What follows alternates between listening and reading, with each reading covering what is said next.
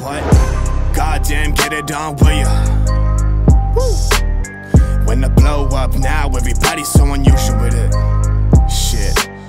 But said times in these rhymes, cause his memories, we running through New York. Okay guys, welcome back to the channel. So today I'm going to be showing you how you can save yourself thousands in repairs by diagnosing any kind of noises and any kind of squeaking by yourself with ease from home. Now, a lot of people go to a garage and when they hear a squeak or anywhere on their car, I'm worried about what it is, but I'm going to show you how you can actually find the squeaking noise or any kind of pulley noise for free and easy at home. And everyone has this tool at home. So I'm going to show you how you can do that simple trick just from being at home, and everyone has this product in their house. So let's go outside and I'm going to show you how to find any kind of squeaks or any kind of whine noises on your car for free. So as you guys will see here, now the BMW engine, the reason I use this is very well known to have any kind of squeaks, especially from the pulleys on the BMW, because it suffers with oil loss, valve cover leaks, and then they leak onto the pulleys, causing all sorts of squealing and whining and kind of noises. Same with suspension, especially in high heat. As you guys know, in the USA, everything dries out, everything's a lot of rubber, a lot of plastic on these cars, so you're going to expect everything to actually dry out and start causing a squealing noise. So if you look down here, you've got all the pulleys, you've got actually the fan that connects to the water pump. As you guys know, the bearings go bad on these. Now a lot of you always message me saying you've got a squeal and you don't know what pulley it's coming from.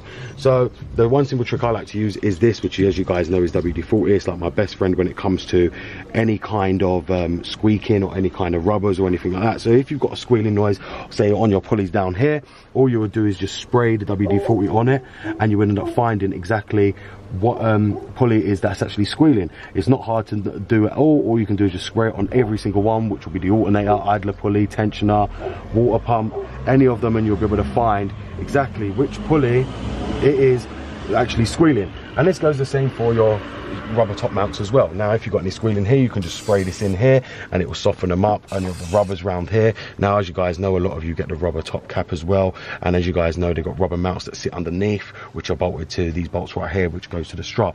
Now as you guys know, you can just spray this with WD-40 to silence any kind of squeaking. This can be used for many different various of things. I've used it on spark plugs and ignition coils as well.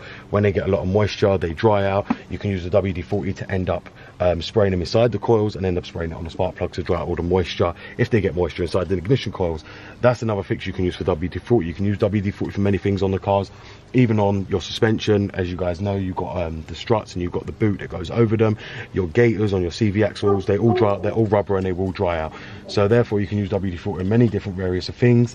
And like I said to you, you can use it on all your top mounts, and you can use it on anything you choose to want to use it on. WD-40 is a very good product. It's something I highly believe in as well, as many of you guys know. And then you can use this to be able to find any kind of squeals and noises. Now I've been using this for years, and when someone comes to me and they've got a squealing noise that they can't diagnose, they can't find out which pulley it is, you just take your WD-40, spray this on the pulley, and you'll be able to find out which one it is that's actually squealing without having to go down there and try and listen or get a stethoscope and pull it on the pulley, hoping you're going to be able to hear it, and it's not going to be the case. This will actually show you the actual cause. Be careful not to spray it on the belt, because obviously you know it's like an oil-based substance.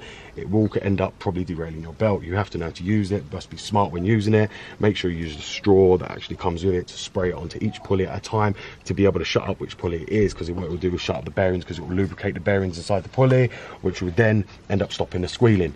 It's very, very simple knowledge. If you guys know anything about the cars, you would know how to use this, and many of you are probably already aware of this.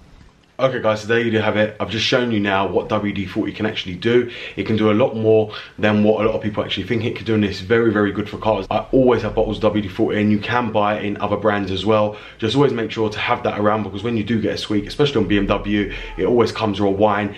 It saves you having to wonder what it actually is. You can just use that to be able to diagnose and find out what's actually causing actually squeaking and get it replaced immediately. So I hope this is going to have taught you something, guys. Thank you very much for watching. This BMW Dr. Dean here, and goodbye.